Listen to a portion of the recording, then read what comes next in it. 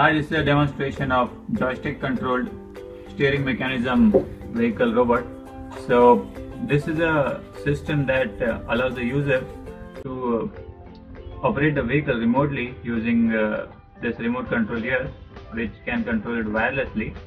And we also have a joystick like remote which allows the user to also control the steering of the vehicle.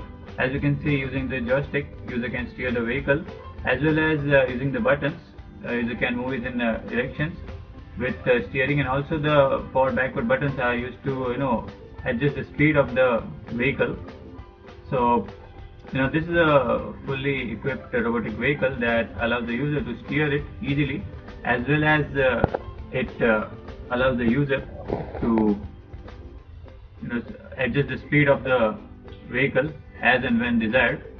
So let's see how the system works. For this purpose, we here use a microcontroller on both the circuits here, the transmitter as well as the receiver. The transmitter circuit consists of the microcontroller linked to the joystick as well as push buttons, and the RF transmitter here transmit the commands.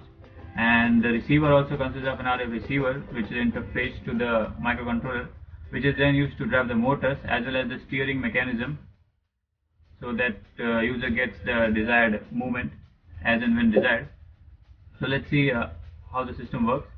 So now let's check the forward, backward and complete movement of the vehicle, how it works.